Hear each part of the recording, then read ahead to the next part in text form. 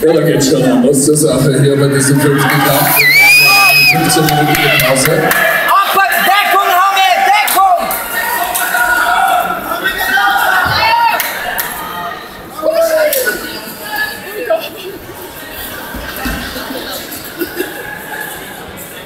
Muhamed, geh zu ihm, Mann!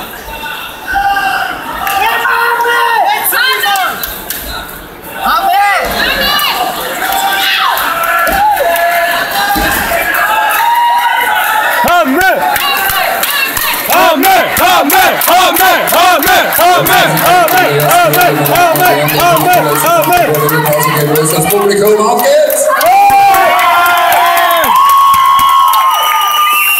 Eine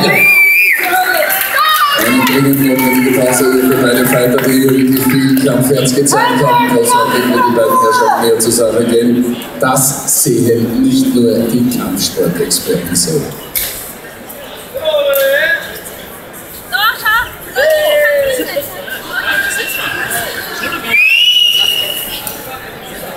Danke. Hinweis, meine Damen und Herren, auditives Signal für unsere Room Girls.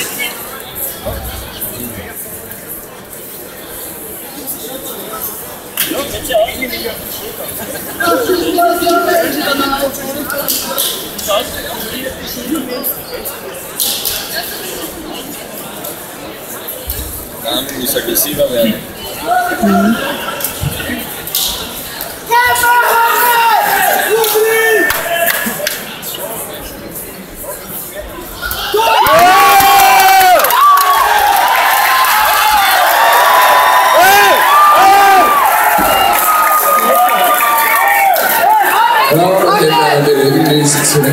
Mit seinen Kampf nicht auflösen.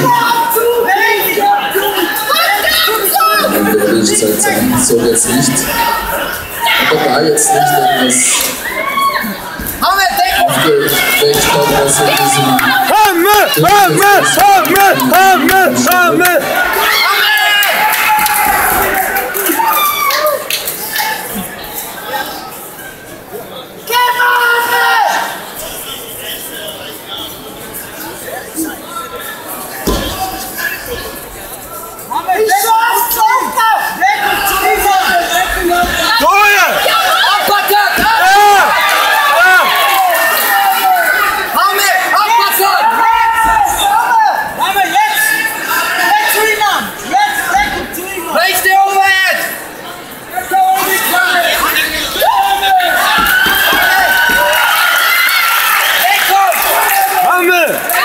großartige Szene, die wir hier serviert bekommen, meine Damen und Herren, am Samstagabend, der 11. April. Das erste Grazer Gastro Boxen hält viel mehr, als es versprochen hat. Großartig, wir sind in der zweiten Runde des 5. Kampfes. In Kürze gibt es 15 Minuten. Aber wir freuen uns auf alles, was da noch kommt. Auch von der Dramaturgie her. Das zweite Mal an dieser Stelle hier fast aus dem Ring geflogen. Der junge Mann, Sascha Weinpold, der Schiedsrichter, man merkt, dass er vom MMA kommt.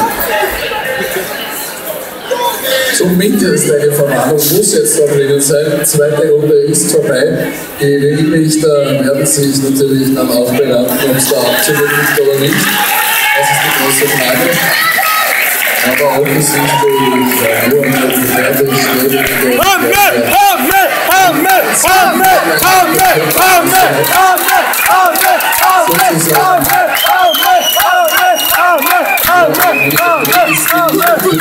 die genau in der Mitte durchzupassen, mit einem leicht tiefer gelegten Hinterteil, wahrscheinlich etwas aus der Angriffsstellung, aus dem Knie nach vorne gehalten. Gibt es dann natürlich Probleme. Ähnliches jetzt beim Rumpengriff zu bemerken gewesen, aber ein viel schönerer Anblick.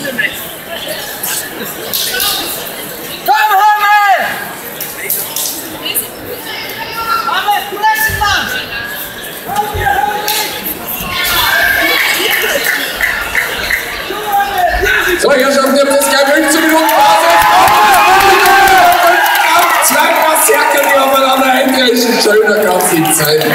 Beim ersten Grazer Gastro Boxen in Gastro.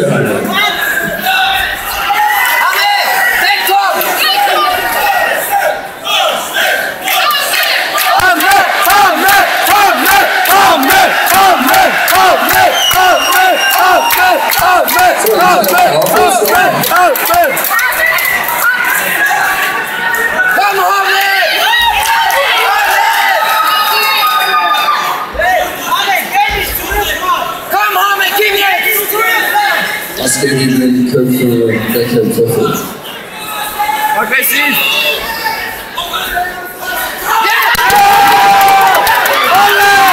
Genau so gehört sich das noch.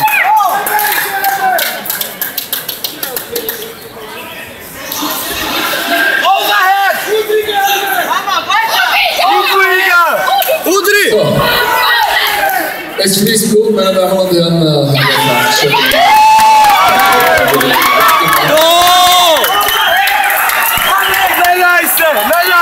Udri!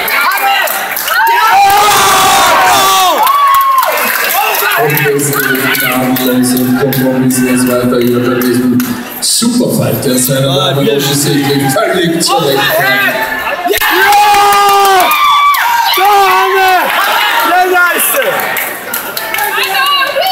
Zumindest wird der Herr Doktor in Kürze das Wattestäbchen gebrauchen müssen.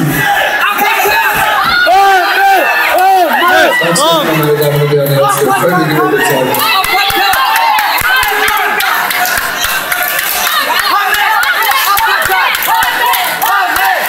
Also,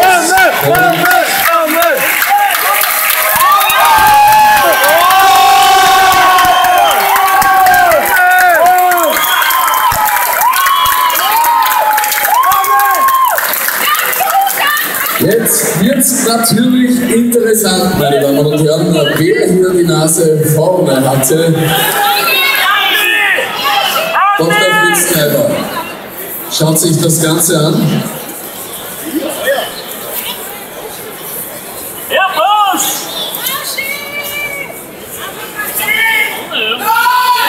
Also es war eine ganz knappe Kiste, meine Damen und Herren, die muss noch einmal nachgerechnet werden. Es ist die Frage, ob hier überhaupt ein Sieger ermittelt werden kann.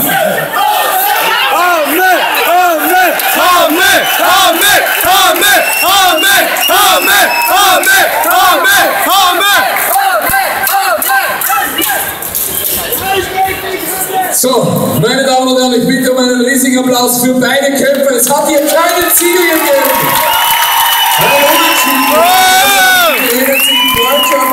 Meine Damen und Herren, großer Applaus für diese beiden Löwen.